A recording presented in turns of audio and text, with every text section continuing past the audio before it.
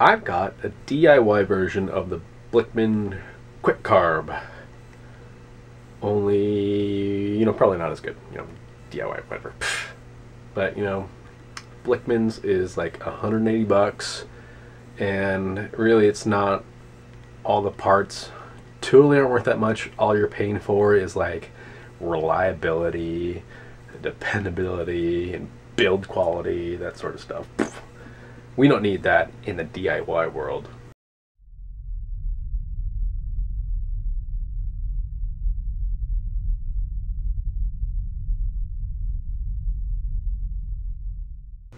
Let me show you mine.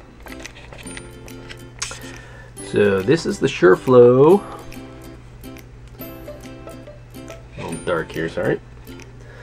SureFlow model, blah blah blah blah blah blah. And so got T-fitting with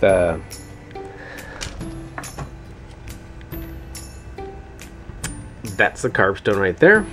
Got 2 feet of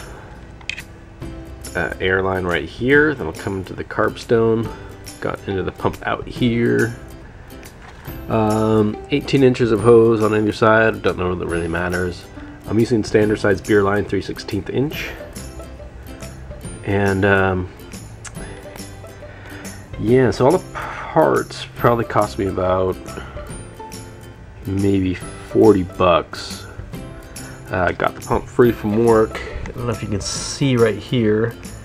This fitting is actually cross-threaded on because the threads were kind of half stripped on the outside, so I had to basically just force it on with a lot of Teflon tape.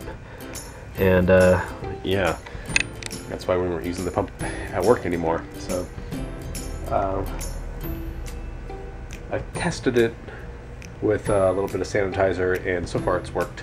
So now I'm going to sanitize everything for the run, get it all hooked up, and then yeah, see how it goes.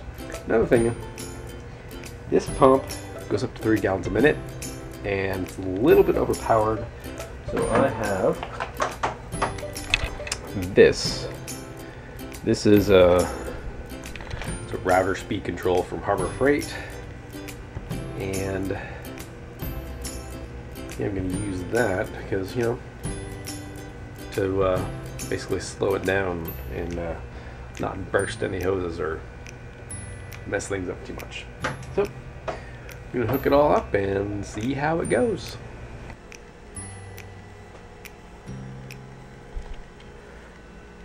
Okay, kind of hard to see there, but we are all hooked up. Got coming in from the out port there, and then coming in, yeah, all hooked up here. So we're gonna go ahead and turn on our pump.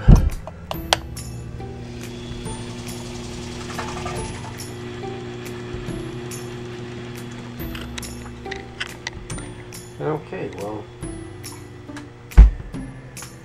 that was an experience. The pump is way too overpowered for what I got it set for, the air pressure, 12 psi.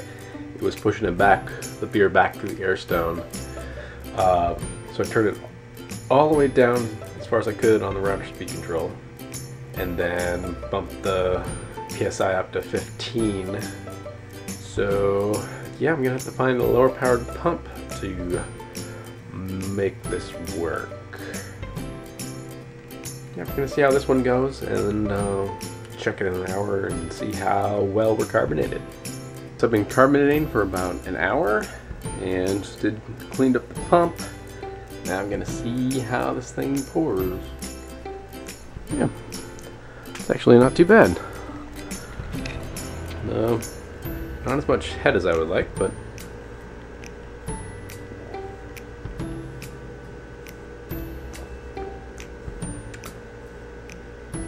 wow, it actually kind of worked. Yeah, probably be good tomorrow.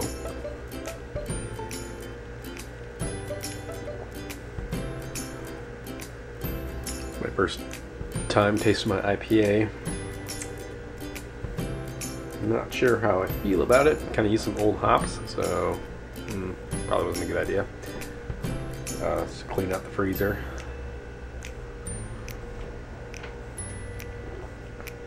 There is definitely bubbles. There's carbonic bite. Yeah, nice quick way to carb up. I'm gonna try it on a smaller pump that I've got. Nice little 12-volt one that I have. This one. That one's just too powerful, I think. With my router control, I had to turn it all the way down so that the pressure the pump was creating was less than the pressure I had set for the CO2. So yeah, I'm going to try it with that. It's kind of nice because it's a smaller pump as well. So I'll give that a shot and see what I can come up with. Alrighty, so I swapped out my way overpowered pump for this little guy. And this is supposed to be like 2 gallons a minute.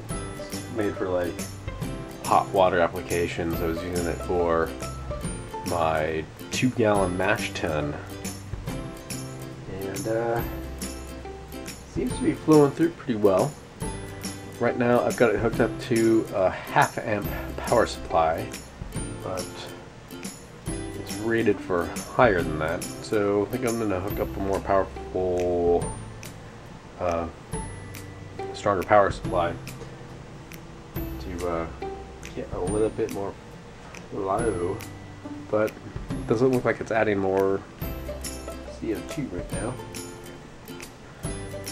Yeah, it's a nice little tiny setup right there. Look at that. It fits in the palm of your hand. Ignore all the mess of hoses there. Yep, so I'm gonna disconnect this and then see how the next pipe pours, I guess. It's cool because like these pumps are like, you can find them on eBay for like $10 or on Amazon for $20 or something like that. You can find them real cheap. And yeah, as long as you don't have like any kind of solids in there, it's going to work pretty well. Yeah, so far this has turned out to be a nice low-cost alternative to the Blichmann QuickCarb. So if you want dependability and reliability, spend $180 for a Blichmann. But if you want some like fiddling and wiring and Teflon tape wrapping and stuff, and if you like the DIY life, yeah, just go cheap. Check that out. That's after the next little pump. Had to go a little bit longer. Got some better head on it. Good stuff. That little guy right there. Bam. It's about the size of a little T-fitting, so yeah, whatever works. Okay, so I swapped out my 3-gallon per minute pump, SureFlow, for this little 12-volt guy right here to make my DIY QuickCarb. Still gonna sort out a proper power supply for it because I've got the 1/2 amp one on there, and I've seen it. Been looking online, seen it ship with 2 amp power supplies, so maybe the higher amperages give a little bit higher flow. Don't know that flow really matters that much. Again, when you buy from Blichmann, like they'll have done the research, whereas the DIY stuff is so. I mean, it's cheaper, but again, you're getting like what you're paying for, and you pay like 3 or 4 times the price is you're paying for all that R&D, you're paying for that reliability. So if you don't have that DIY spirit, then definitely get the Blichmann. But I still need to try this out on a fresh keg of beer, because I basically just continued to carbonate the one that I'd already started on, and it seemed to add some carbonation because the output was foaming up, so that's an indication of it, that it was still carbing, and it did that for about like 15 or 20 minutes, so it seemed like it was still adding carbonation, and I got a better head on the final, on the second pint that I pulled after I used this guy.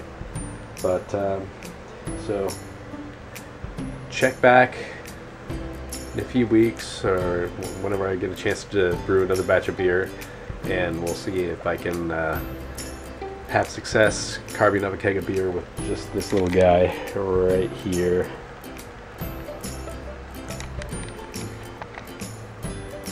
So yeah, subscribe, and then you can see it next time. See you around.